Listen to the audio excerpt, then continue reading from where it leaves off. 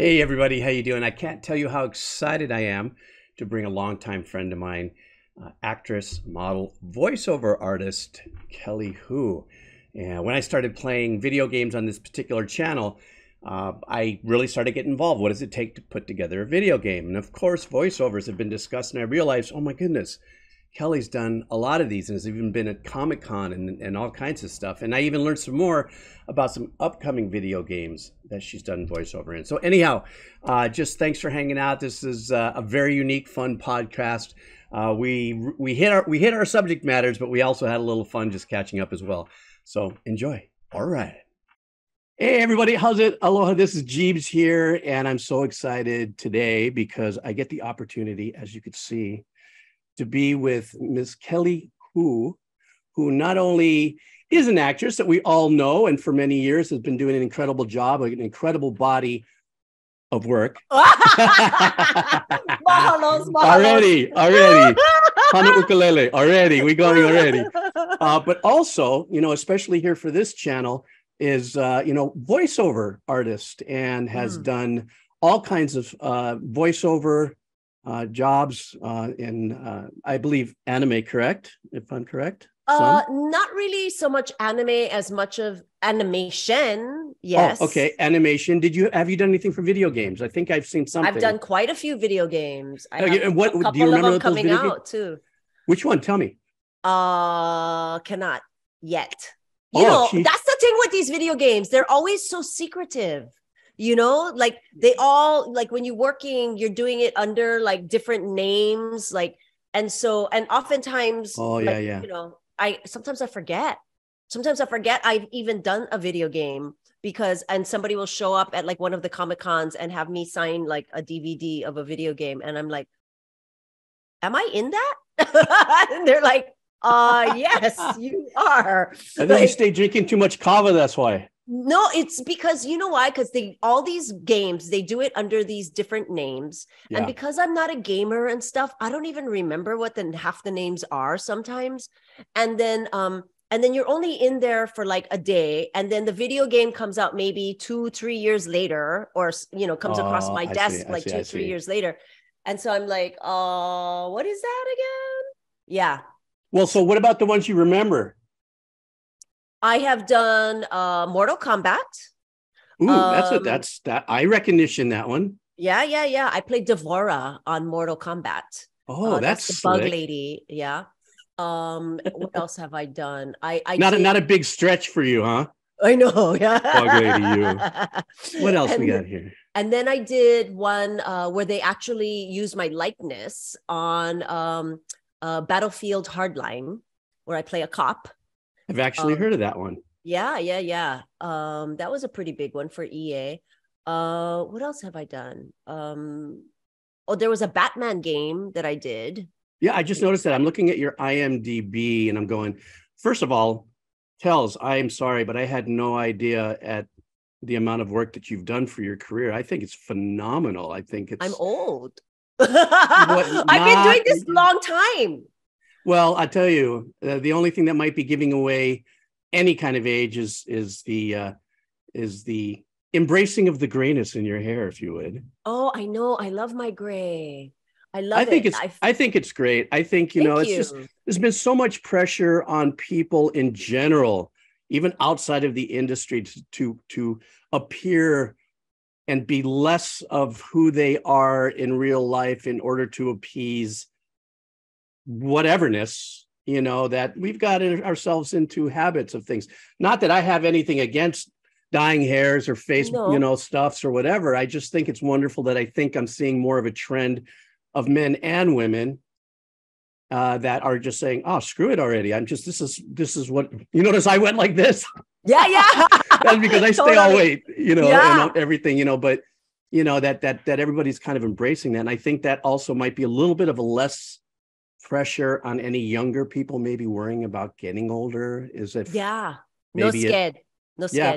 Just I it's so funny because my mom, she comes from a completely different era. Her hair's still all black. Like she keeps dyeing her hair. And I was like, Mom, when are you going to let that go? I mean, you have more black hair than me now. I got more gray than you. And she's like, Uh-oh. I'm just not ready. And she's like 85. Okay. You know, You it's better watch. okay. She's I not hope mom doesn't comfortable. see this. Yeah, Mom, mom, no she gonna watch. bust me. Ah. She's like, Pa, what up, you already? No, but it's Um, okay. I mean, you know, you do you, and you know, if she's not ready, that's fine. I'm not mm, forcing her. I'm, you know, I wanted to let her know that it was okay to go gray. But she, you know, she's just of a different era, and she's the kind, she never leaves the house without full face makeup, lipstick, you know, nails done, everything, you know, and that's fine too. If that's what makes you comfortable, and you know, and that's what you have to do to leave the house every day, that's okay. But for me, I love not having to go to the, you know, the salon and worry about my hair, and mm. you know, having to be on it, because it's like every 3 weeks or so. I mean, after like just a couple days, I'll see like, you know, a little bit salt, you know, specks coming over here. And just to Poor thing. just having that freedom of letting it go and not Yeah. worrying about it, you know, the money, the time, and all the chemicals that must leach through your scalp. You know, I'm like done. I'm done. Life is too short for me to worry about that kind of stupid stuff. Oh, yeah. All right. Imo. Okay, so part of that though, that energy that you have, and that, you know, forward, you know, wide open positive energy for life as we know it, as you just explained, just live life, you know, and full on. This body of work that you have here obviously goes from a, you know, a post winning of what was it, Mrs. Teen? Was Miss I'm Teen USA. Miss Teen USA. Okay, everybody. Not Yeah, Mrs. I've never been married. oh, that's right. I'm sorry. I'm sorry. I'm Bobo that way. Sorry. So if you don't know, folks, she did win way back in the 1900s. When they still had pageants, yeah, when they on still TV. Miss Teen Hawaii, and there's pictures on the internet. So if you'd like to look, and it wasn't too far past that I think it looks like, if I'm looking at your IMDb here, unless there's something. Wait, I have to put listed. clarity on that, because it was Yes, Miss Claire. Teen USA. Oh, Miss. I won. Yeah. So I was representing Hawaii. This was in 1985. I don't mind saying the year. I'm very proud of how old I am. So this was in 1985, and I represented Hawaii in the Miss Teen USA pageant, and I ended up winning the national pageant. So slick. And, you know, there's Just such. Yeah. Yeah. Well, you know, I don't know much about the pageant system, but nonetheless, so that's a pretty, you know, big achievement, regardless from where you're at, or where you're from. That's It was still a big life-changing. achievement. It was absolutely life-changing for me. It put so my life on a whole other trajectory. Yeah. So that being said, it looks like your very first job that I see here on, I was going to say Instagram, though, on IMDb is Growing Pains. Yeah. Yeah. That was my first Screen Actors Guild job. That was my first union job. And I got that because I was still living in Hawaii, fresh out of high school. And I auditioned for this role to play Kirk Cameron's love interest when they come to Hawaii on vacation. And yeah, it was pretty cool to be able to have this like under my belt before moving to Los Angeles. I had one, you know, job. I moved right after I finished filming, packed up my bags, and I moved to Los Angeles before the show even aired. So I was so ready. I already knew I was going to be an actor, but this was just confirmation, you know, for me that I was on the right path. And this gave me something to put on my resume. But, you know, I have to admit the rest of my resume was all made up. You know, back then when you actually had to type out your resume, and then you had a black and white photo that you attached to the back of your resume. Nowadays, you cannot do that, right? Because there's the internet and everybody knows if you're lying. But back then, there was no such thing as the internet. And so I had Growing Pains, and then I had a bunch of other stuff that I just kind of made up. You know, I think I said I was in like South Pacific or something. And like, I don't even sing. I know. But you could do that kind of stuff back then. Nowadays, you cannot get away with that. So you moved to Los Angeles right after Growing Pains, before it even aired. And how long was it before you actually, did you have representation at that point already, or did you? I did not. So how long did moved it to take Los for that to happen? Angeles. I moved to Los Angeles and I didn't know anybody. I had a cousin that was at USC. So I stayed in his dorm or his apartment for a little while until I got my own place. But he was the only person that I knew. And I really just kind of took my chances. But then again, I had the money that I had won from the Miss Teen USA pageant. I had a little bit on my resume, so I wasn't there completely unarmed. I had a little bit to work with. And I found Samuel French, which is a bookstore. Remember bookstores? I remember that. Wasn't Yeah. that like in Studio City or something? Yes, there was one in Studio City, one in Hollywood, and there was a book of agencies that were SAG affiliated, because now I was in SAG, so I could look up all these SAG agents.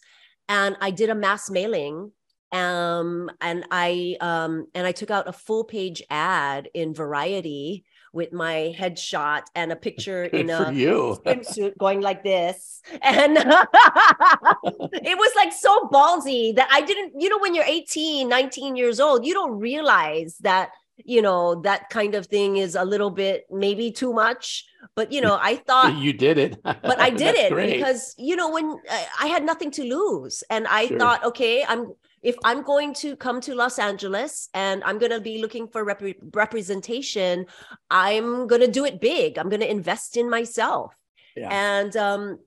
And so, that all came out the day that Growing Pains aired, announcing that I was now available for West Coast representation.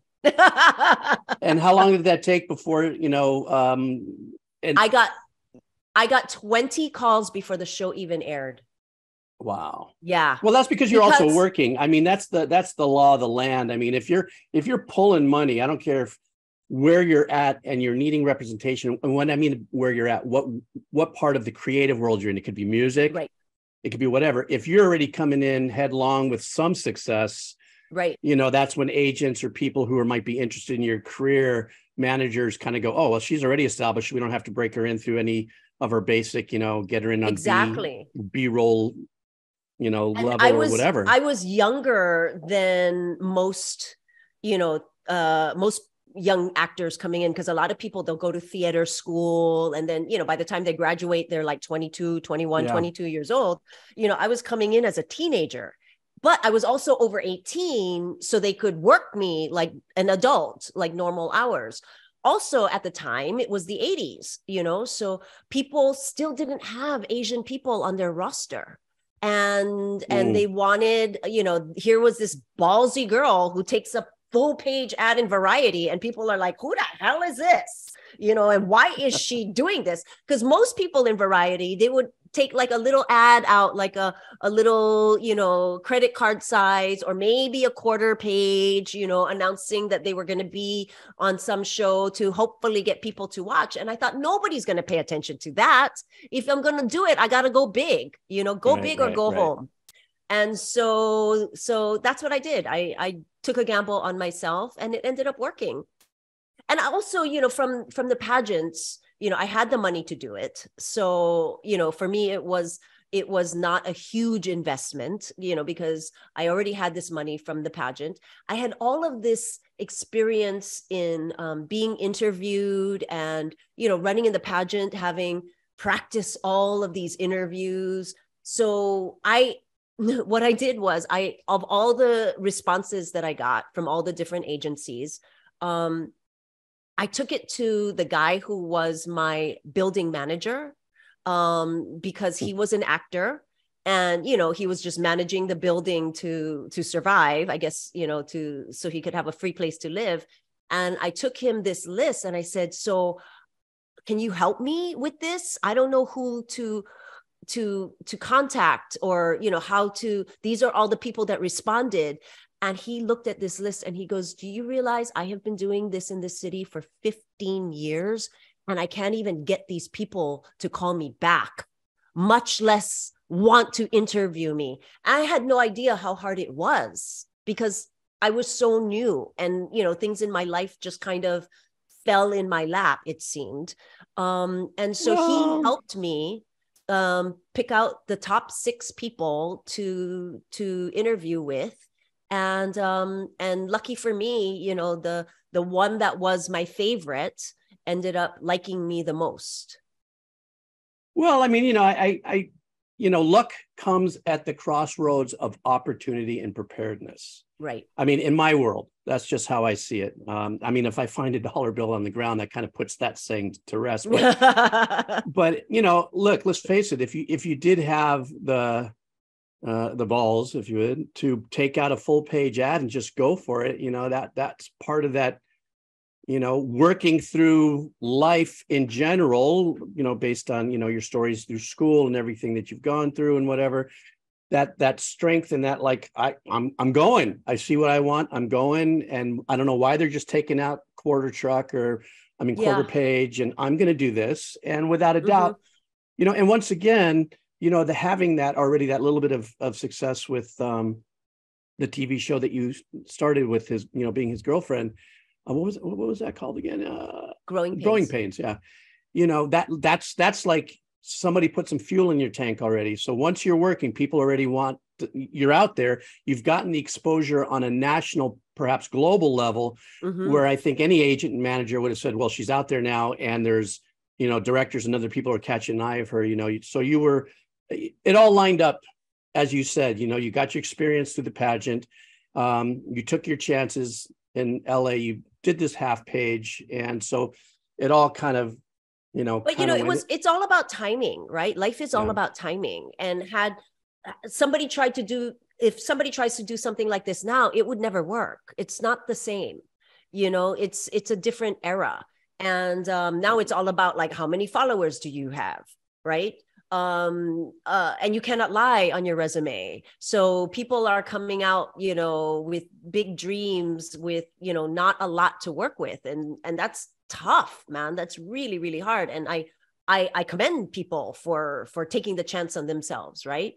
But also at that time, there were not a lot of Asian actors, not a lot of actresses, and certainly not a lot of people my age who were out there in Los Angeles, trying to get work. And it doesn't cost an agency anything to put you on their roster, So for them to just say, yes, we would love to have you, it's like nothing but maybe some time that it takes to, like, send you out on stuff. But I had, like I said, I had all this interview experience. So I quote, give good meeting from what they tell me. So all right, good. That's good. Yeah. And so it was, for me, it was so easy. I was able to find an agent right away, and an agent who really believed in me and was willing to send me out on stuff that was not just Asian. He really saw me as, like, all American girl. That's great. You got somebody like that behind you, then all you got to do is just make sure your wings are prepped and sail on whatever it is they send you out with. Yeah. And I had no experience, but that one Growing Pains, the rest of my experience was just high school drama club. And, 4 years of Mr. Bertino teaching me drama. That's what it takes. Everybody's got a wonderful school story of a teacher somewhere in the journey that said, you got this, or you were able to cherry pick great lessons from 4 years worth of schooling, enough to elevate you and get you through. Looking at your IMDb page now, all of a sudden right after that, you're in it to win it. You're automatically within 2 jobs into Night Court, 21 Jump Street. Those are for all of us older folks who remember those shows. But I mean, you really crushed it from 1988, which was right after Growing Pains, till I'm kind of scrolling up until I see your very first voiceover jobs. Well, and Geez. also the things that are not on IMDb is all the modeling and commercial work that I had. So I actually survived doing mostly modeling and commercials for the first 10, 15 years of my career. These little gigs that I got acting, were just sort of a great way of, getting ahead in the theatrical realm. But I really survived and did quite well because of all my commercials.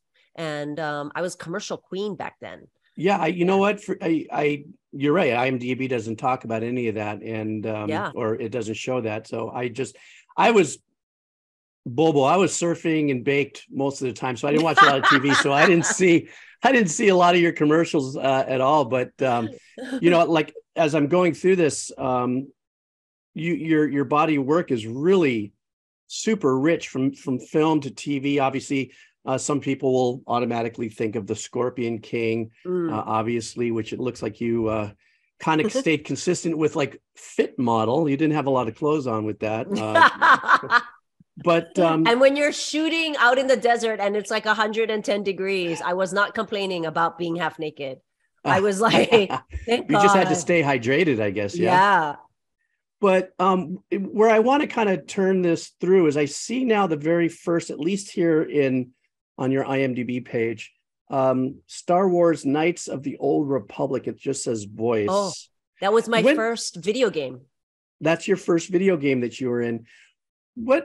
Obviously, being a voiceover artist is being an actor without having to be filmed. Yeah.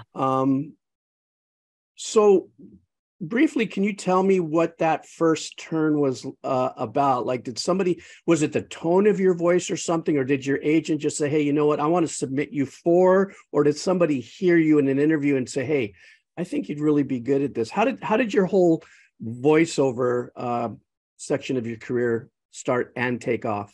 I didn't do voiceover until I had a long on-camera career. So this video game just kind of fell in my lap. I don't even think I auditioned for it, to tell you the truth. What year was that? I can't even remember. It says 2004. Yeah. So I don't think I did any voiceover before that. I had already done Scorpion King and, X-Men, where I didn't speak at all in X-Men, which is so funny. But yeah, I guess it was just an offer, because I don't think I even auditioned for it. And that was so much fun for me. It was being able to, I remember even being in that, sound booth by myself, doing this dialogue and thinking to myself, this is awesome. I don't have to hit a mark. I don't have to worry about my lighting or pulling in my stomach or like making sure that my eye is like not, all caca. Like I'm like all I had to do was concentrate on my voice, and that for me was like a revelation, to be able to act. I didn't even have to memorize dialogue, which is awesome, right? You're just reading it off a piece of paper. But to be able to do that and have that kind of freedom of letting go of everything else and just concentrate on one thing, just how you sound, was such an awesome, freeing experience for me. It's really a great practice, an acting sort of lesson, right? To be able to get rid of everything else and just concentrate on this one thing and just how you sound. And it wasn't until even, I think, much after that, I fell into voiceover acting, because after that, then my agent started sending me out on other auditions. And I think the first job I might have had after that was Phineas and Ferb for voice acting. Yeah, there's a couple of those as well that are animation. Also, I see that you did some voiceover on something called Afro Samurai. Yeah. And it's just such a great thing to kind of, scroll through this and see animation, TV, voiceover, film, feature film. You've really done quite a bit of work here. Now, here on this channel here, a lot of people are going to know you from some of the video game voiceovers that you've done. I'm noticing here that there's, and I don't know, it says a video game called Fracture, and another one called Ninja Blade. Something called Ninja Blade. Oh my God, I don't remember that either. And how about Terminator Salvation? I don't even remember that either. Wow. Those are all video games? They're all video games. Well, that might play into what you said earlier, is that you're brought in to perform under, which is very common practice, I think, in Hollywood, is when they do shooting, they have a fake name and a fake everything, and then they put it together and, you know, you're in it. Yeah. Also, let me see, there's some other ones here. Batman Under the Red Hood, you were talking about. Yeah. Green Lantern, Emerald Knights. What is that? Phineas and Ferb? Phineas and Ferb was a animation on Disney that was their #1 show for like 9 years. That must have been fun. That was fun. You know, but it's one of those where, you know, you're in the booth all by yourself. You don't really get to see any of the actors unless, you know, they happen to be in the booth working just before you. Right.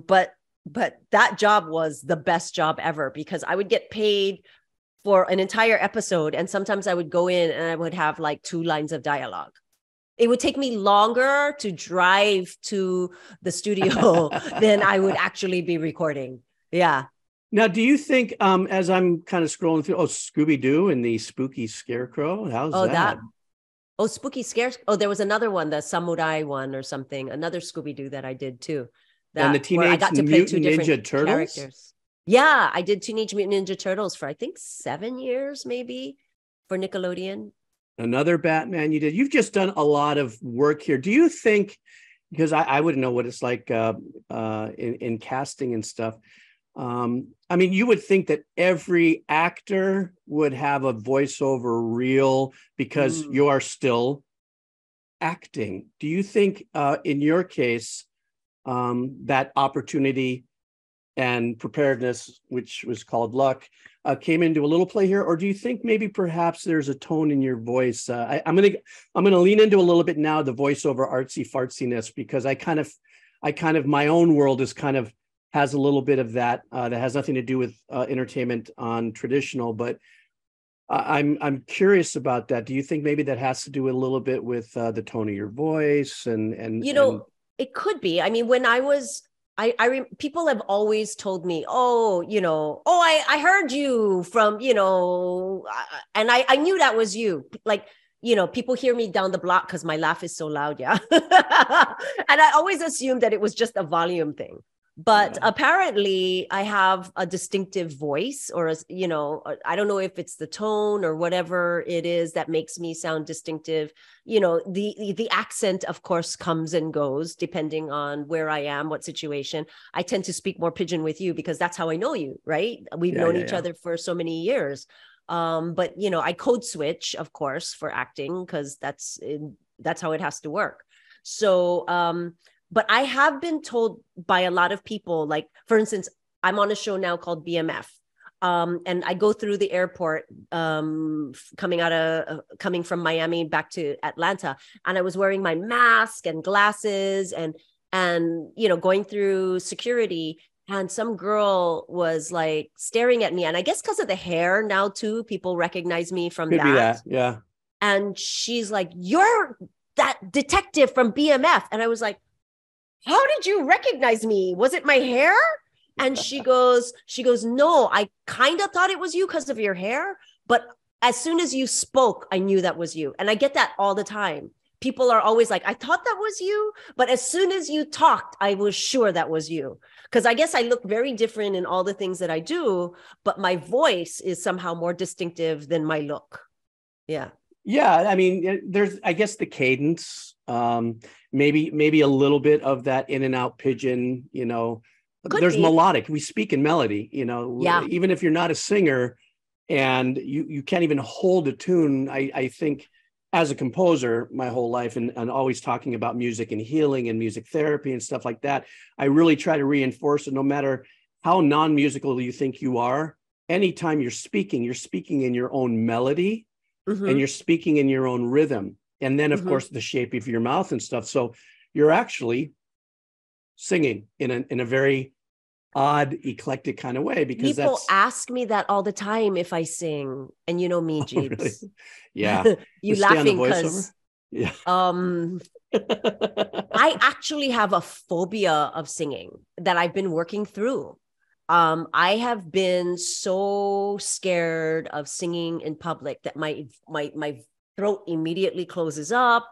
I start shaking. I start crying. It's really weird. I started having to take voice classes, not because I wanted to be a singer, but because I just wanted to get over this phobia. You know, I mean, I remember being in acting classes and my teacher, knowing that I have this phobia, after doing a scene in front of everybody in class, would say, "Okay, now sing it." And I was like, "I hate you. I hate you." And I would stand there in front of people and I would be bawling, like not just like a tear running down my face, but like like ugly cry. But yeah, but it's funny because I do love voiceover and I do love all the fun things that I can do with my voice there. But when it comes to singing, that for me is like, there's something really weird that it's I can't a performance connect anxiety. We hear about it all the times when people go up on stage and they're nauseous, they're getting ready, they want to throw up, but then as soon as they get out there, they do it. But then that's what they want to do. That's not your focus, obviously. So when you're confronted with that, if that at least if that acting coach was getting you to do that, was to possibly push you just through a fear factor, not because you weren't there to learn singing, you're obviously there to learn to act and stuff, that could have been that thing. But have you ever, in your voiceover career thus far, had to maybe change the tone of your voice on request? Like I'm not so much as like saying, like, you know, how they do Marge and stuff on The Simpsons and stuff, but has the director at times have ever said to you, like character kind of voices? Yeah, kind of snap into more of a can you be meaner? Can you be more, you know? Oh yeah, of course. That's what it's all about, right? That's what voice acting is. I'm not one of those people who can do great imitations or a lot of accents. Like there are like the real voiceover actors, the people who do this exclusively for a living, are unbelievable with the kind of voices that can come out of their bodies, and you know, like accents. And you know, I remember working with this one guy where they were like, okay, so we've got this other character, and you know, he's about 40-year-old, a Midwestern guy. So he does, you know, one version of the take, and he goes, okay, well, make him sound a little bit less educated. And so then he does another version of the take. Age him down like 5 years. Then he does another version of the take. You know, let's make him sound a little bit tougher. You know, like, I mean, and these people can tweak these little tiny adjustments in such a way that you're like, wow, that makes such a huge difference. Like I can see that, I can visualize that.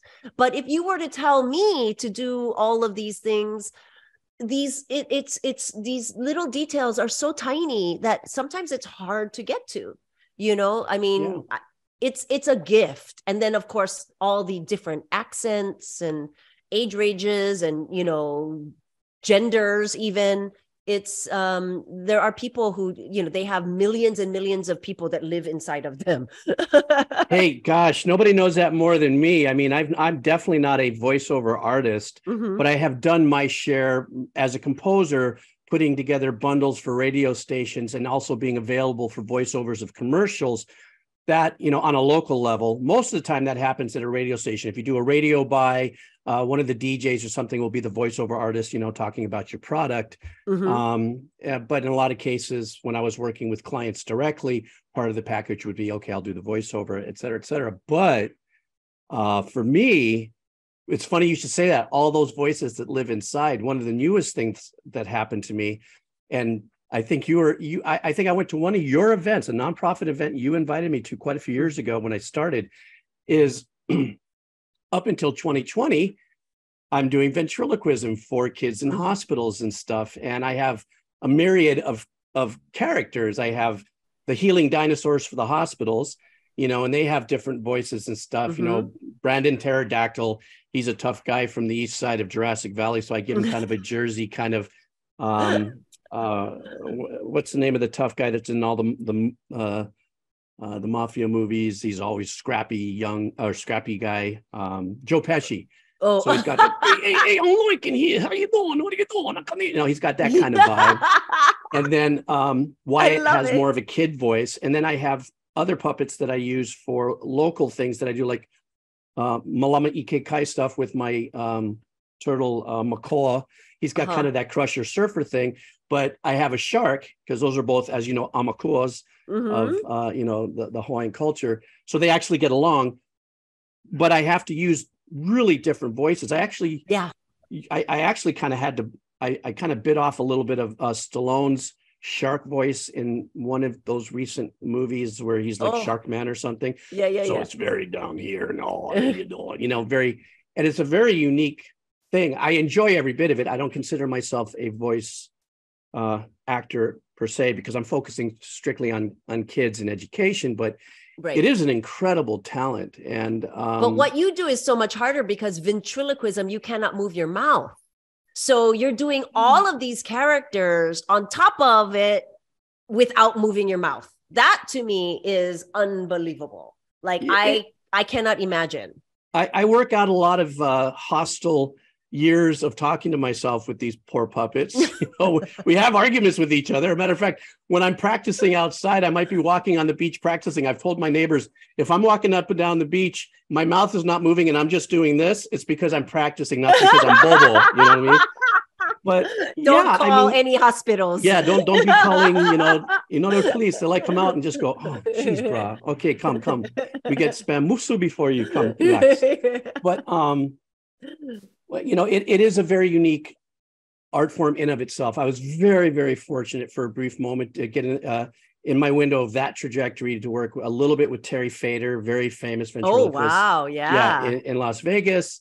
And then under his nonprofit, I did a little bit of stuff for him in Vegas. And 2020, I was supposed to go on a 100 hospital tour, March of 2020. I remembered that. Throughout the United States, but COVID. Now I can't get back into the hospitals because you always have to be wearing a mask, a lot more stringent, protection. Not that if you're wearing a mask, anybody can be a ventriloquist, Right. But if a child life specialist called me up and said, hey, listen, we have somebody who has a real special needs and stuff like that and really loves, dinosaurs, I'd still come in and do it. But it's not Don't like they have that. clear masks now? But I guess it would get all fogged up, so it doesn't matter. They do, but still the strict hospital guidelines nowadays. Plus, I have to admit, and 95s. With me getting a little older, my doctor said, hey, listen, we all love what you do here in the hospitals and stuff, Kaiser Kapulani and Shriners and where I go here in Hawaii. But because, your chest is slightly compromised already from all your years of, all the funny things that you've done with your lungs. And, you got to be careful now as you get older, you can't chance that. So it's kind of made me so hospitals are the worst. Yeah. For that kind of stuff. Yeah. So I focus a little more on now, like videos. I do very special videos for kids. If child life specialists or people call, and I'll just do like 2-3 minute videos for kids and educational stuff. But that's, but nonetheless, I mean, with your trajectory and what you've been doing with your voice, you did kind of say that you have, there's a new something coming out. You can't mention it. Yeah. But a couple more video games. Yeah. You have a couple more coming out. Yeah. Yeah, that I'm working on right now. It's not, people are going to forget I even said this 2 years from now when it's finally out. No. Trust me, people don't forget, because on Twitch, I do. when I announced, when I announced that I was possibly going to bring you on for a podcast, my Twitch chat just lit up. Everybody knew who you were and what you did, and you're, because it's that audience, and That's so and that. awesome. And now shifting into something I know nothing about, except I see every now and then if you're posting pictures of stuff. I know that Comic-Con is a huge global, Phenomenon. adventure, if you would, because there's so many people that are involved or have become part of that. For music, we call it the soundtrack of life. It gets so embedded. But for video games, I find that to be just as impactful, being that I'm brand new to it. What was your first Comic-Con like? What was that experience like? My first Comic-Con happened while I was actually shooting X-Men. So that must have been like 2003 or 2004. I think 2003 while we were shooting. And the writers introduced me to Comic-Con. I didn't even know that it had existed before that. And they were telling me about my character and the background story and, where she first appears in the comic books. And they were like, I was like, can I get one of these comic books? And they're like, you should come to Comic-Con and, check it out. And, and that's when I was like, introduced. And that back then it was like, a huge event at 50,000 people. And now it's like over 100,000 people. Right. But it was quite the experience. And I loved, I'm all about like creativity and inclusion and representation and all of that. And I felt like, seeing all of these people get all dressed up in these, as these comic book characters and the fandom of it all, I was like, wow, this is a whole subculture that I had never even known existed. But I loved it because of all the creativity, and it allowed families to come together and dress up together and have something to do that was fun that they could all do together, watching people and the kind of costumes that they would come up with. That for me is always fun because it's like Halloween all year round, right? For them to be able to, go to all these different Comic-Cons all over the United States, all over the world really now, and dress up as their favorite characters or whatever. And I just love people having this kind of creative outlet, and not be made fun of, but to be cheered on, and other people who can appreciate what they're doing, cosplayers and stuff like that, people wanting to take photos with them and becoming celebrities in their own right. I think that's great. I think one of the things that I thank you for letting me on that. I'm so new to this world, but I'm loving every bit of it because as you get older, you look for new journeys and things to be excited about and wake up in the morning. In my case, my Twitch gang and my RP Jeebs audio. What was it? RP Jeebs audio arcade. No, music arcade. I'm sorry, that's the name. Okay. I didn't know what RPG, I guess, is. I don't know what it stands for. It stands for something like, they're all going to shoot me down for not even remembering this, but it's has to do with a Japanese gameplay. Oh, I think okay. something like that, like a single person. And all of a sudden I got into playing Minecraft. They showed me how to do this. And then another one called Journey, which was absolutely unreal. And now I'm playing Final Fantasy, which is apparently a ginormous franchise and stuff. And, to see how involved people get in video games to the point where also they go to, a Comic-Con and celebrate and stuff like that. It's such a unique universe. Yeah. And they can be, and they're very, very nice, very appreciative. It has its line of trolls for me because Twitch can be that kind of place where it's like, I hear, yeah, but especially toward women. Yeah, well, that's because I think, for the Twitch thing, there might be, another reason for that, that is beyond my understanding. Just me just observing it, going, well, that's going to be pretty tough. And it's hard when you put yourself out there on that kind of a platform, when it's live streaming and you got people coming in and out, you know, unless you put these stringent permissions on who can chat and stuff, it can be harsh. But the interaction with the fans must be really fun and completely unique with Comic-Con.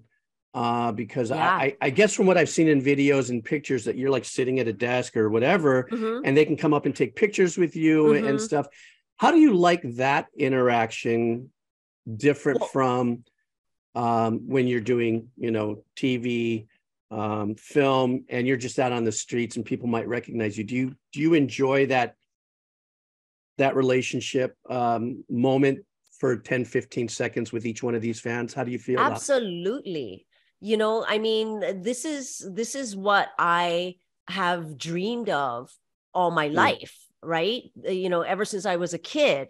It comes, you know, fame comes with also a level of responsibility, and, you know, it has its good moments and bad moments, but most of the time, I mean, who doesn't love to be adored and, you know, people coming up and telling you how much they love your work. And, you know, I mean, that doesn't happen for just anyone. I realize how lucky I am to be able to have this kind of life.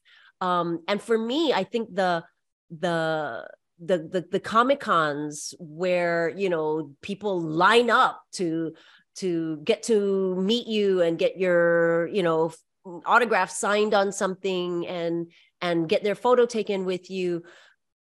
For me, that's even more special because these are true fans, and these are people who are so excited to meet you that they actually like spend time standing in line and offer you money, like just to spend a few minutes of time with them.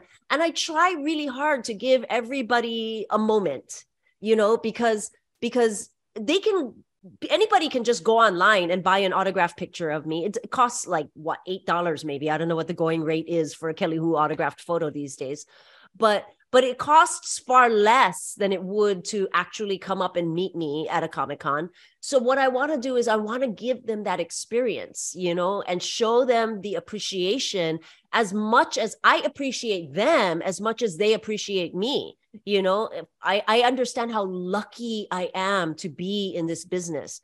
And who doesn't want to be in a business where you're just constantly adored by fans? I mean, how lucky am I to be able to be one of the lucky few to have a career in this? You know, I just did some research for another panel that I was on a couple weeks ago, and found out that in the Screen Actors Guild, you know, the Guild of Actors, that the Union for Actors, I should say, only 2% of Screen Actors Guild members make a living wage. Only 2%. So people like myself who have been able to flourish in this environment, it's like 1 in a million. It's like winning the lottery. Yeah, so lucky. Well, I mean, that's I mean, your you know, your expression of gratefulness through this whole podcast, I think is really endearing to the fact that, you know, even myself as a composer, the chances of me have had the opportunities that I've had, I'm as grateful as can ever be, even though I never really, I don't know, sometimes how I say this and what it really means is a unique thing. But even though I never really wanted to, let's say, become a composer, the universe kind of guided me through a bunch of, you know, big success, big wins and big losses to it before I settled into, oh, I can do this because I'm not a singer or I'm not a lead guitar player. That failed, or I'm not that good at this. Oh, well, what's going to happen? And one opportunity led to another that took me down, you know, the path of being almost 40 years of being a production music library composer, which is a very unsung, quiet little part of the industry. Yeah. And I survived through it. And now that part of the industry, you know, is dying off really fast, and it's so difficult. Can you imagine when AI starts figuring all that out? Oh, they already have. That's a whole nother discussion I got coming around the corner. The poor composers right now, because composers are the only ones that don't have a union. it's been something that's been,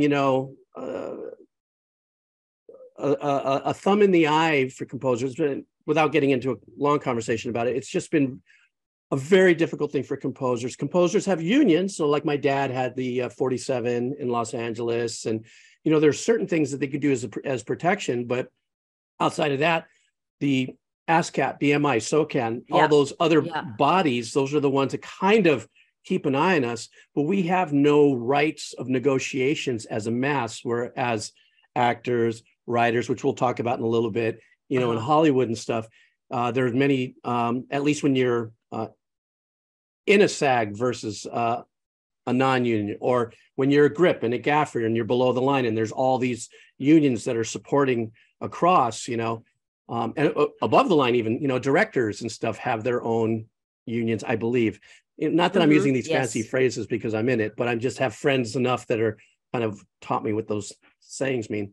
To circle back about being grateful, I think, you can't help but just go, oh my gosh, how did this happen? I'm so pumped. Except for me, what I try to do is give back.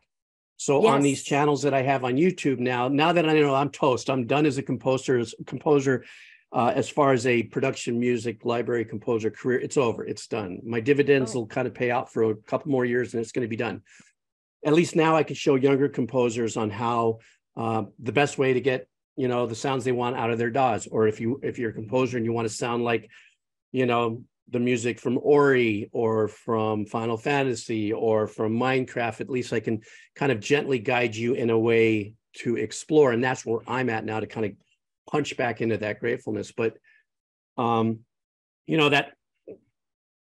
that world of being grateful too is also work. There's also that balance of like so many things in life before you realize, wow, wait a minute, this has just been an amazing journey and I'm just over the moon for it. And I can't, for you especially, I had no idea that you had done a couple more video games and to be announced a little later. Do you, I guess once you're in it, and most likely more work will come to you and stuff. Do you find that there's a little more competition, let's just say, in the voiceover world than, I don't know if competition's the right word, than acting, even though they're both acting, you're just doing voiceover. I think that the thing about the voiceover world is that it's very, it's niche, and it's sort of hard to get into because it's a very small community, and these voiceover artists just work in everything. So, it's not, you're never going to get tired of, like, there are actors, there are tons of actors, and you might get tired of seeing the same person over and over and over. With voiceover, it's different because they can be so many other people, that you don't even know that you're listening to the same person. For me, I think the way that I was able to get in also is because all these jobs are union jobs, right? So you have to be in the Screen Actors Guild in order to be able to land a voiceover job, especially when it comes to like animation and film and stuff like that. And so if there's an Asian character, they have to cast an Asian person to play that character. And so there were not a lot of Asian artists out there doing voiceover work. And so I think I was able to kind of, again, life is all about timing, wiggle in there before it got saturated with a lot of other Asian artists. Now, of course, there's so many girls, I'll go to a voiceover, or, I used to go to voiceover auditions. Now you just do everything, remotely because everybody has a computer and equipment. Right. But yeah, there's so many other artists out there doing it who are Asian. And the thing is also, age doesn't play that big of a factor as it would on camera, because, a woman who is 50 years old can still maybe sound like a 13-year-old or something, Oh yeah, I guess we see that. I mean, when I hear the voices, when the voiceover artists show up for the voices that, I don't know, Simpsons or or all that sort of stuff. And you just realize that they're, mature adults. Yeah. I know that there is, and this is where we're now going to kind of creep into the current Hollywood scene, and I use the word creep not not in a jabby kind of way, but I mean there's a lot of things that are going on right now. One is, I know that you're a champion for that authenticity, number one. Number two, a champion amongst others from the Asian cultures, Vietnam, Philippines, all on more equality in roles.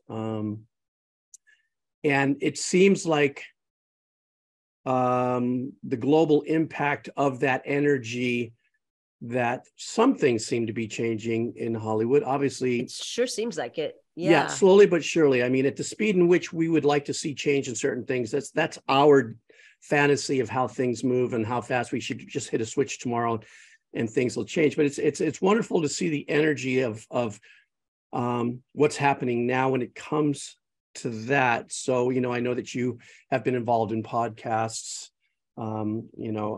supporting and talking through and kind of maneuvering the language of that part of what's happening in Hollywood. But on the other hand, the challenges of Hollywood have now drifted into what's a strike and technology. And with the writers you're talking with about. the writers, the writer's strike, technology being involved in it. There's AI in the discussion. Yeah. There is something that I'm experiencing as a composer. As my years go on, my checks, of which only amount to maybe buying a larger bag of coffee beans, they get smaller and smaller, but what was once a value of at one point is less and less of a value every year. It kind of diminishes. I know that the writers are suffering a lot. You start seeing, that's the internet. The internet is, people have an equal voice now. So if people get up and say, like, I've seen videos already on writers opening up their checks and saying, this is what I used to get, this is what I get now. Or here's Fantasyland. Everybody thinks because I'm a writer of this show, I should be doing a backstroke, in my, Olympic-sized pool with Grecian pool boys giving me a towel. Yeah. And really, here's my check. This is what I'm getting. And it seems like that's some of what is still being fought for now. In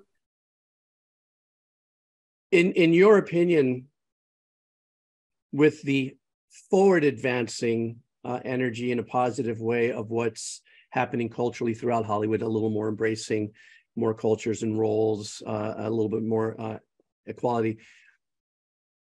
But being inside the industry the way you are as a professional, how do you kind of see what the future of Hollywood might look like? I know that's kind of a hard question to throw out there.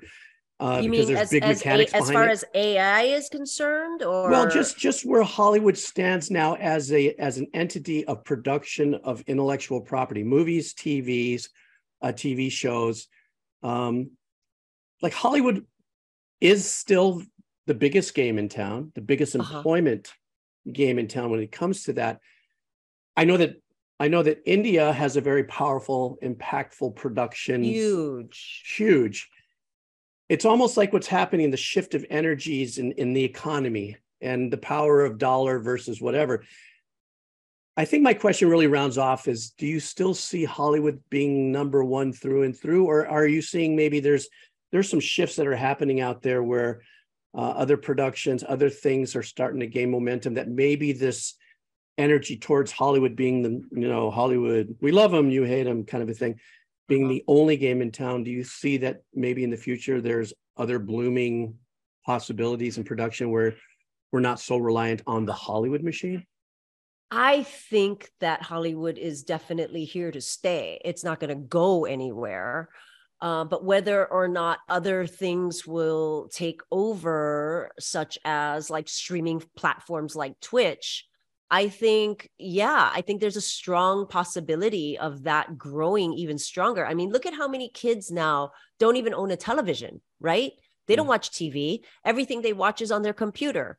and a lot of people don't even want to watch movies or television shows. All they want to do is game, right? All they want to do is watch things that they can stream on, different on the computer, on, whatever Different sites that they're platforms, yeah. into, different platforms. Exactly. And so yeah, I mean, I do see other things gaining momentum, but whether or not that will end up taking over for Hollywood, I don't know, because I mean, certainly I don't think in our generation, I don't think we're going to see that as long as we're alive. But, then again, technology has grown so fast, even in the last 30 years, or since social media or the internet has been around. Well, I think you said something really important about the fact that there's less and less of the younger generations that are watching TV or paying $50 for two people to go to the theater. When I mean $50, I'm talking about by the time you get in, you get your popcorn and stuff, that the selling of the theater experience is now fading big time. It's like, okay, get maybe 2 weeks of a run in the theater so it qualifies for X amount of awards or whatever, and hurry up and stream it, and then we'll make our money off of the streaming things. I think the basis of my question really has to do with what I'm seeing in now, because of YouTube and other platforms, that people can produce 8-minute, 12-minute shorts, festival shorts and stuff like that, that the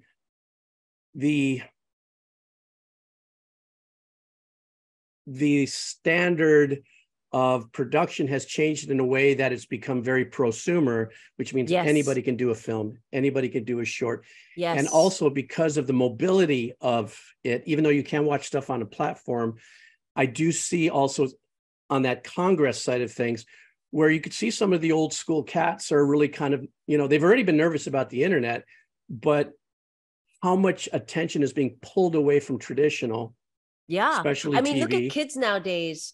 They spend, I don't have children, but I think that kids are spending more time playing computer games and on TikTok than they are watching television. Oh, absolutely. So yes, if, maybe in the next generation, television, there will be far less, television, but look at how many outlets there are for television right now. When we were growing up, there were 3 channels and maybe 4, right? Like 3 and a half, right? Because Fox or whatever that was on just like part of the time. They came a little later. That actually came on later. But remember when there were only 3 networks, and at 12 o'clock, they would shut down, and you would see, like they would play the Star Spangled Banner of something. Exactly. It would just be kids who are watching are going, what? It's a whole different universe now. There are hundreds of channels that you can watch in so many languages. If you have that special box thing, right? You can watch from anything that's ever been made in any country. And so, people have a lot more to choose from. And so these gatekeepers of Hollywood, as powerful as they are now, I think are becoming less and less powerful because, they are having to compete for people's attention. And with these kids nowadays, they have to be more interesting than TikTok. Yeah, that's true. I mean, it's a very unique time we live in. I've been watching things on AI develop, and writing scripts, writing speeches, music composition with AI. The fact that a lot of companies are now training their AI internally on creators' works in stock companies, whether it be stock photos, stock music, stock motion graphics. Now AI, they internally train that in there and even pull more of the amount of money that the creator is going to make. And still to this day, they don't really know how to track it because it's going to be a derivative of work. So I think we're living through some pretty intense time right now. And when it comes to writers, ownership, right? Yeah, exactly. And with the writers' strike, I feel there's this little, hole in my heart of sadness about that, with the writers and what they're going through. Anybody with their intellectual property, people who are photographers, people who are creative arts individuals, this is going to be really a difficult journey to see what pulls through. And it's going to be a very paradigm shifting moment, I think, in, these final few years of my life. Not like I'm knocking on the door, but at this age, you never know. And the challenges that I believe the writers are going through for better compensation. I think it's a unique situation too, because I think unions support unions, and somewhere down the line, eventually one union is going to back another union. And this could potentially be one of those kind of major disruptors of not only core production, meaning studio through distribution, post supervision, et cetera, but then all the supporting businesses that support that. I have a friend all of the mine ancillary. I have a friend of mine who's a post supervisor, and he explained to me how far reaching, that is. Even here in Hawaii, we have been very fortunate to have one after another with TV shows, 5-0, Magnum PI, CSI. And, it's great to see our local, folks with all the jobs, grip scaffers, all the way to acting. I mean, we have quite a pool of actors and actresses here in Hawaii that so much talent. Much talent. And we've seen them even come up from the most inconspicuous kind of places. Like, this one was kind of an actor, but then gets this part, and all of a sudden they're on all the time. They become, so there's some very unique opportunity here in Hawaii, and especially because of its rich base of talent, both in music, acting, and especially culturally with dance and everything. So much so that, of course, if you circle back into the Hollywood thing, they dive in, and we have all these different kinds of animations. And the proof is too, I mean, the speaking about the pool of talent that we have in Hawaii, I mean, as you're seeing on American Idol right now, right? Tongi is doing so well. Ian Tongi is doing so well. I mean, and then, we just had, I don't know if you watch Drag Race. I am a huge fan of drag, but, of drag or Drag Race? Drag Race is, the show Drag Race. Oh, I didn't know it was a show. Race. When you said drag, I thought you were talking about like drag queen or what. I was like, I am talking of drag queens. Oh, you see, I'm so old. I got to get out. There's a huge show that does very, very well called Drag Race, RuPaul's Drag Race. And Sasha Colby from Hawaii won that. You see, I'm so disconnected. I thought you were talking about drag racing, like the cars with the. I'm so bored. I got to get out of my coconut more often. Okay, right? I'm sorry. Continue. No, but I mean, I love supporting, my drag, transgender, everybody in the LGBTQAI community. Then also there was a competition on Netflix recently of choreographers, where another girl from Hawaii won that as well. Her name escapes me at the moment, but Hawaii is just full of so much talent. When you think of how small the islands are and how few people there are that actually live in Hawaii, and the talent, the amount of talent that comes out of there, we got like the Bruno Mars, Jason Momoa, The Rock, Dwayne Johnson. I mean, some of the biggest paid celebrities in the world are coming out of Hawaii. So the talent pool there is absolutely amazing.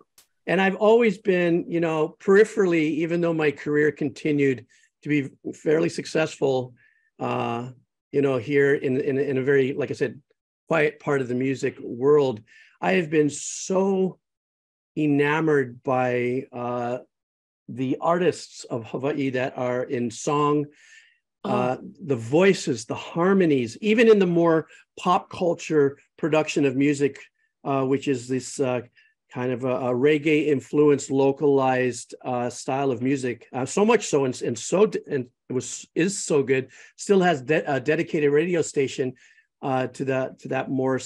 I think they.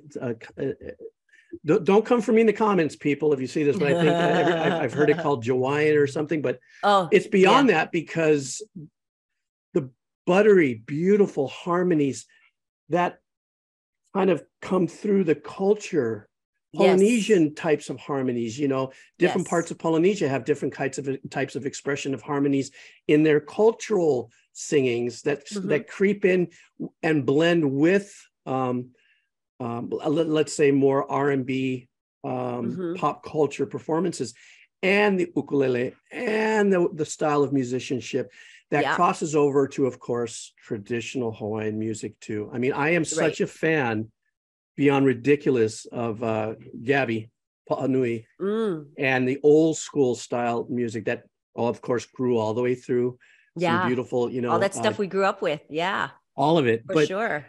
As you said, though, per capita, Hawaii has yielded such an amazing and still has such a deep, rich base of talent. And for me, like you say, we stay 2,500 miles out in the middle of nowhere, and we have such a reach, you know. And of course, Breda is, and some of the more, you know, powerful, popular parts of what is based in Aloha, but that unto itself is, I believe, one of the main reasons why the organic artistry of the Hawaiian culture is so powerful, because it is born on aloha. Yeah. And it's such I think also because in Hawaii, you know, we recognize talent and we honor it, and we, you know, we how do you say, you know, we have such an appreciation for the arts, you know, music, dance. It's so much part of our culture and who we are, that when somebody says that they want to be a singer, we're like, okay, yeah, let's do that. Let's harness this, you know, talent that we have, and let's do it. Let's go for it. Whereas, you know, I think a lot of times people on the mainland or in other parts of the world don't have that kind of support system. You know, we really have an appreciation for our musicians and, you know, for our culture, hula dancers, you know, all dancers, right? We just love to support that. And I think that's what helps us in the islands, you know, to have all of this great talent that develops, and we're able to, you know, share it with the rest of the world, spread the aloha.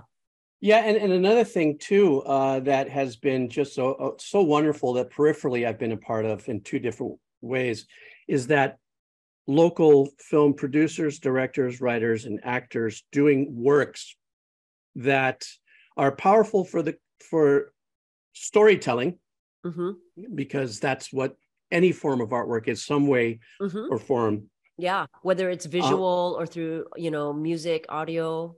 Yeah, but for instance, you had done a film, Finding Ohana, was that? Yeah, Finding Ohana for Netflix. Yeah, forgive me, I don't have notes here. During the pandemic. Yeah. So, I mean, there are so many films that have more lighthearted, fun storylines, to the one that recently is now going through all of the festivals and getting a lot of attention. Once again, forgive me, I'm not familiar with the film, but the one is in Olelo. That's being Hawaiian. Yeah. All done in Hawaiian. Yeah. It's beautiful. I mean, I haven't seen it, but I've seen clips of it. It looks amazing.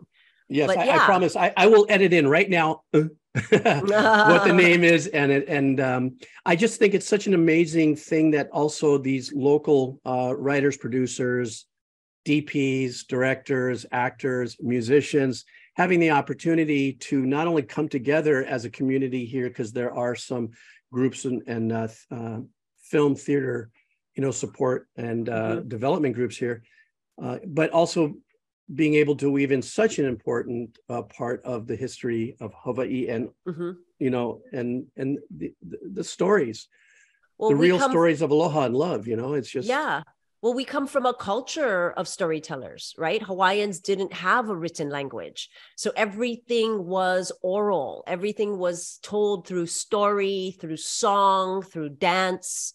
That's how we kept our history alive, right? And if it wasn't for that, you know, it would have all been forgotten. And what a shame that would have been.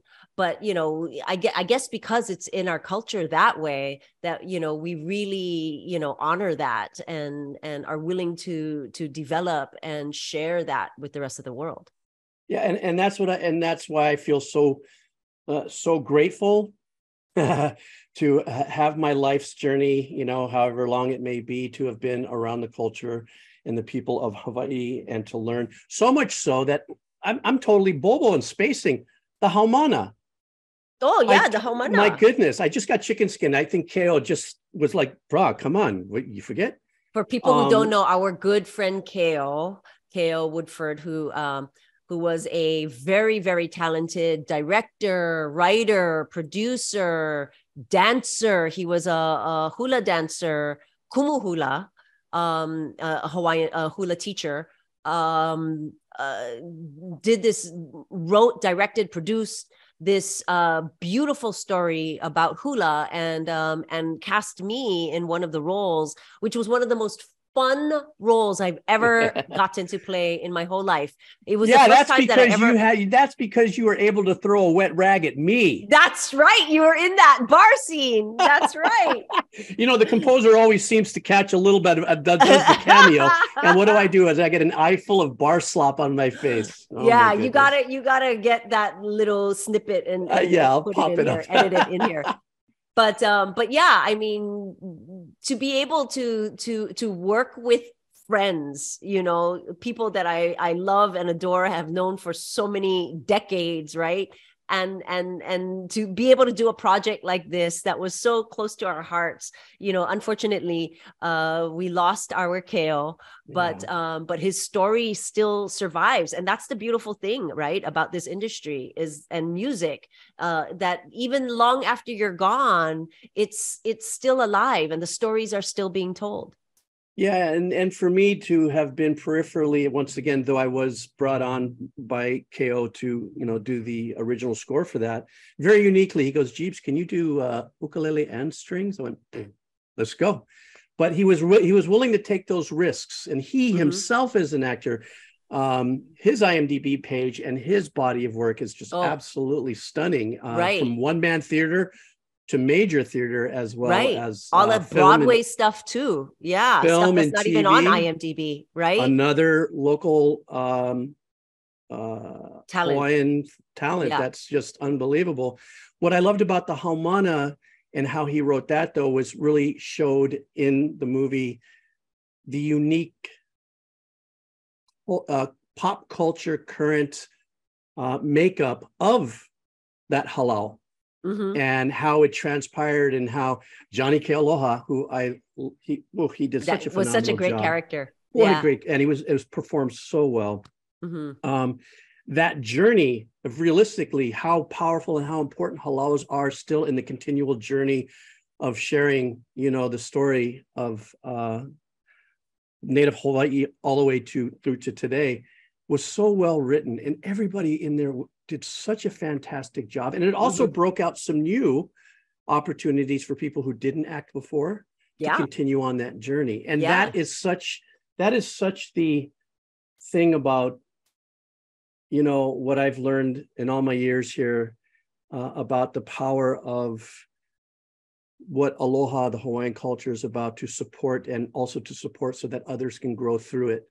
Yeah, you know, it is such an impactful, powerful thing about the spirit of Aloha, and to be a bit just a part of it, as the way I am, I've been extremely blessed and grateful. But as you say, the new young performer that just is now in the top 3, I think he just graduated yesterday over at Kahuku. I think I saw a video up there that he was there at his. He was graduation. able to go to his graduation. I thought he's been competing. Oh, I guess I'll finish. Maybe they fly already. Oh yeah, you're right. They probably could have finished and are sworn to secrecy until maybe, or actually no. You know what? I think American Idol is live, so perhaps. Okay. But yeah, good for him, because he's just a student still. I mean, and the way that he is able to his grasp on music is unbelievable. You know, for being so young and still in school. It's as a performer, both. With his bass, local bass, right, as a local artist, but then just as a performer too, you know, that smoky but buttery voice of his is beautiful. It's very much Brada is level. And that's not because of any other reason.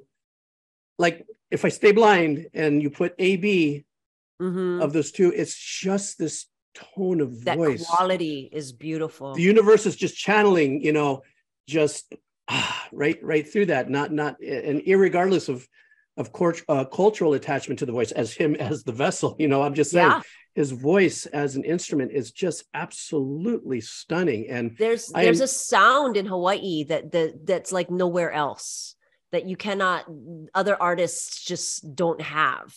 You know, it makes it very unique to who we are. And like, if I heard him sing any other song anywhere, I would know that he was from Hawaii, you know, because he has that quality, that tone. Yes, you're right about that. The singers here, it's also, from what I believe from the outside looking in, it's also the way in which many years of music from Hawaii has come out. The melodies that they write are so soulfully penetrating. I mean, you know, the ukulele as an instrument in general, yes, you can play minor chords, you can make it sound sad, you know, based on performance, but it's such an uplifting, intimate instrument. And what I mean by intimate, my father taught me this when I was a kid. When I'm watching him play piano, he's writing music for all these people, la la la. He's an orchestrator, strings and stuff. And I started playing guitar. And one day he goes, I wish I would have learned how to play guitar. I go, why?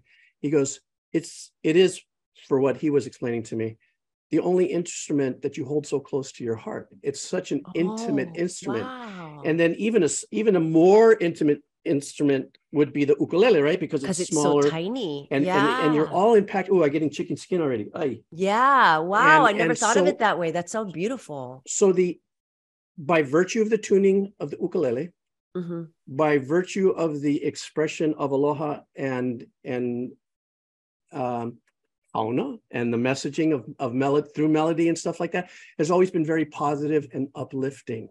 You know, even Gabby's work with the slack key guitar use and that open tuning that the Hawaiian artists embraced along with the ukulele. You know what I'm saying? It's just, to me, that's my playlist.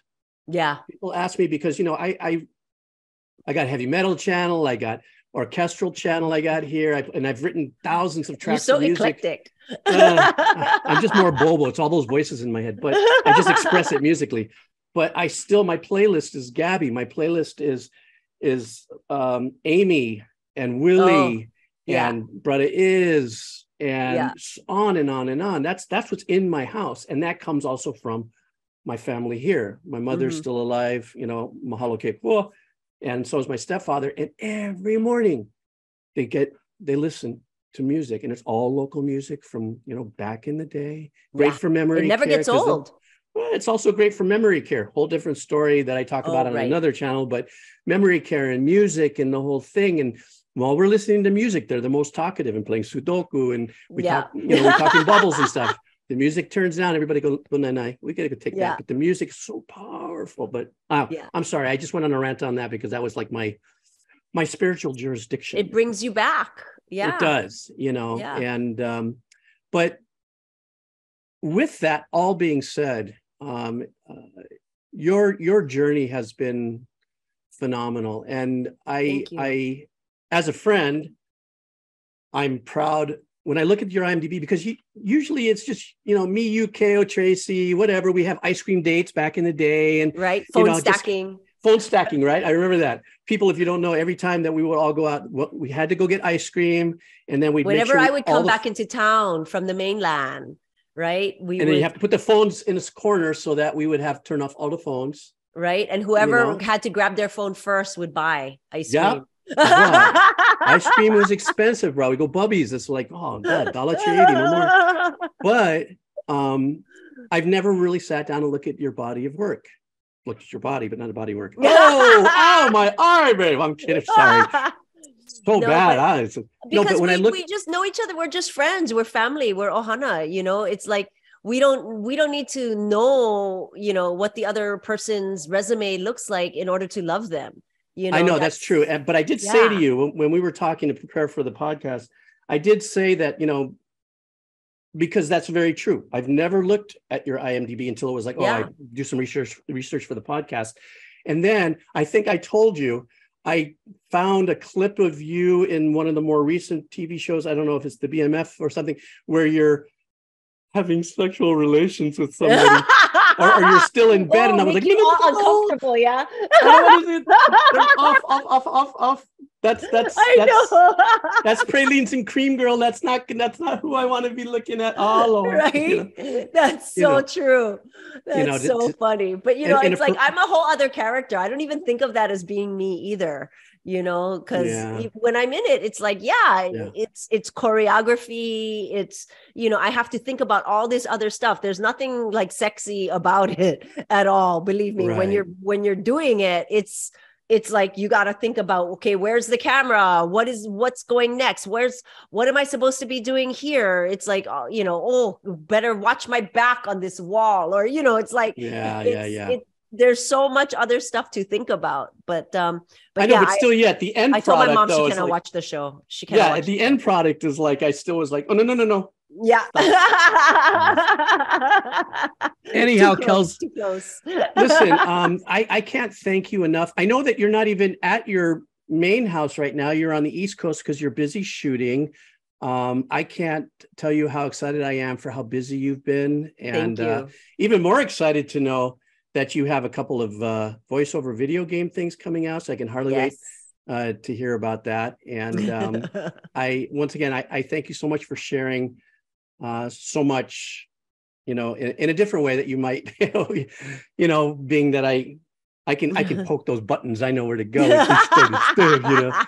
I can't thank you enough for joining me. So everybody, if you guys want to support Kelly, she has her Instagram and everything, want to hang out, and I'll put them all down below. Also, I'm at Kelly Hu on everything.